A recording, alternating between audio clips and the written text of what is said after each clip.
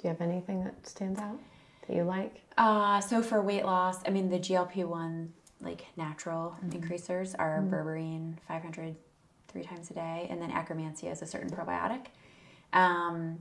Green tea actually has quite a bit of research on it. So you just drinking green tea can have a pretty So not significant just effect. drinking it, not the supplement, like Correct. because sometimes there's little capsules that have green tea in it. Yeah, you gotta be careful with some of the capsules, and I think they can affect your liver as well. But the green tea, just like drinking green tea, For metabolism. Cool. Yep. Okay.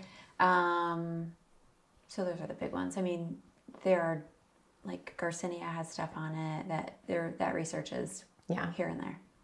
What was the second thing you said after the Akkermansia? Yeah, Akkermansia. Akkermansia is a probiotic. Oh. So there's really only one company that I would get it from. It's called Pendulum. If they want to sponsor tonight's event, they can. Because it has to be made under anaerobic conditions, so it's really hard to make. So it's not super cheap, but it also can help. They have significant studies with A1C reduction.